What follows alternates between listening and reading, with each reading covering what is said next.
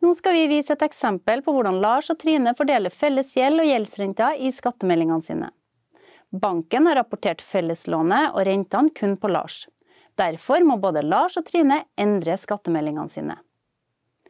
Lars er her logget inn i skattemeldingen og skal fordele renter og gjeld på lånet han har sammen med Trine. Han scroller ned i skattemeldingen og finner temaet bank, lån og forsikring. Hele boliglånet på 1,2 millioner kroner og alle rentene på 36 000 kroner er rapportert på Lars. Lars trykker på åpne og endre i det aktuelle kortet for bank- og kontoopplysninger, og kommer da til dette bildet som viser lånet og rentene han skal fordele. Han må igjen trykke åpne og endre. Feltene er forhåndsutfylt med tallene som banken har innrapportert. Lars skal ha halvparten av felles gjeld og rentekostnader, og endre andelen av gjeld og renter til 50%. Han klikker utenfor feltet og ser at hans andel av gjeld og renter blir halvert. Lars trykker på årsak til endring, / nye opplysninger. Og huker av dette er overført til eller fra ektefelle, samboer eller andre. Og klikker OK. Lars ser at endringen er registrert i kortet beløp vi bruker i skatteberegningen, med at beløpet er halvert. Så er det Trine sin tur til å endre opplysningene i sin skattemelding. Hun skal legge til sin andel av boliglånet og gjeldsrentene og finne temaet bank, lån og forsikring.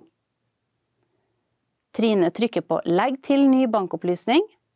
Hun velger legg til konto i Norge. Trine legger først inn bankens navn og kontonummeret til lånet.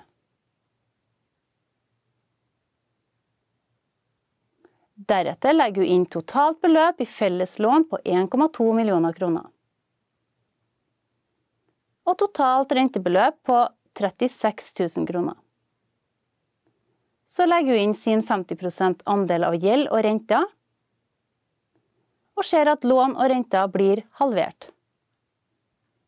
Hun klikker deretter på årsak til endring, / nye opplysninger, og huker av dette er overført til eller fra ektefelle, samboer eller andre, og klikker OK. Endringen er registrert i kortet beløp vi bruker i skatteberegningen, med at beløpet er halvert, og Trine kontrollerer at tallene stemmer.